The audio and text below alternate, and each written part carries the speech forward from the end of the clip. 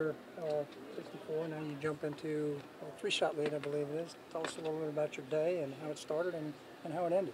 It started off really hot. I made like a 35-footer on 2 for eagle, and then I made a nice 10-footer on 3 for birdie. Slowed down at 6. I hit a bad tee shot and maybe didn't make the right decision out of that fairway bunker. Ended up making double, but the birdie on 9 was big, and 10, and then the eagle on 11 kind of got me going, and I just got in the zone and just tried to ride the wave all the way in. How did you make the eagle on 12? Really nice 3-wood off the tee to like, I don't know, 205 yards, and a 5-iron that got lucky and landed just before the green and the fringe up to like 10 feet, 10-footer. Okay. How is it that, were you worried about that double, rattling you, or were you able to easily put it behind you?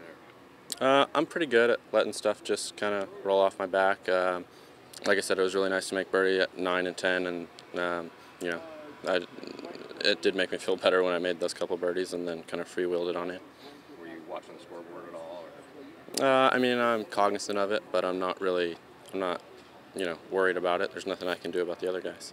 You guys have obviously been going low. What kind of mentality do you take into tomorrow, given that guys are going to be being aggressive, trying to go low to catch it? I'm just going to stick to my game plan and keep playing smart shots. Are you conscious that you're the youngest player on this tour? Are you conscious of that at all? Is age anything that you think about out here? Not really. You just turned 21 in March up on St. Patrick's Day. Not really. There's plenty of young guys that play well. You travel by yourself? You travel with somebody? I travel with my caddy sometimes, but mostly, by myself with my caddy. We cruise everywhere together. We're buddies. Mm-hmm. Who's your caddy? Chris Roth. He's a friend from high school, and we put in the golf team together, and I'm really comfortable with him on the bag.